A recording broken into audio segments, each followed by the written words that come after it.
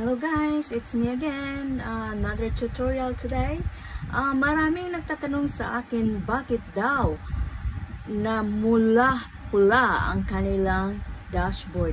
Bakit ba may negative and positive ang ating insights sa professional dashboard? So we will discuss about this and I hope you keep watching.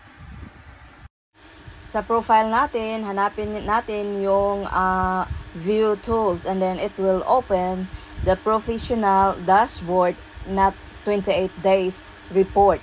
That is 28 days data. Sa nakikita natin sa ating professional dashboard insights, yung net followers lang ang nag-green.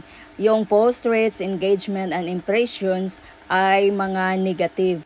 Sa nakikita natin, nag-negative tayo ng 49%.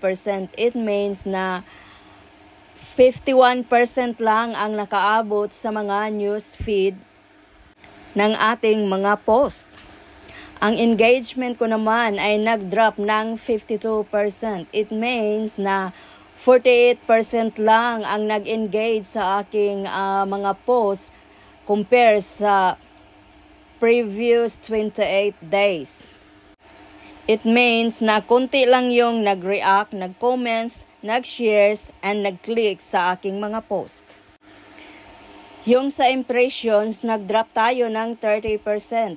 It means na 70% lang ang nakaabot or sinasuggest ni Meta sa ibang pages.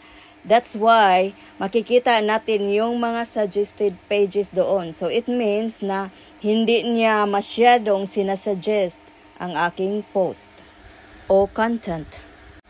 Ang net followers natin ay nadagdagan ng 37%. So this is good.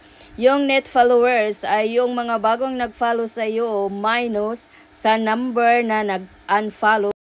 Kung gusto mong makita ang performance sa last 7 days and 14 days, i-click mo lang yung see more insights.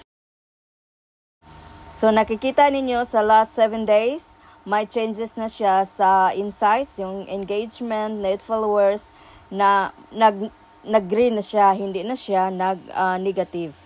So ang nag-negative is yung post rates lang. Tingnan natin yung data sa last 14 days.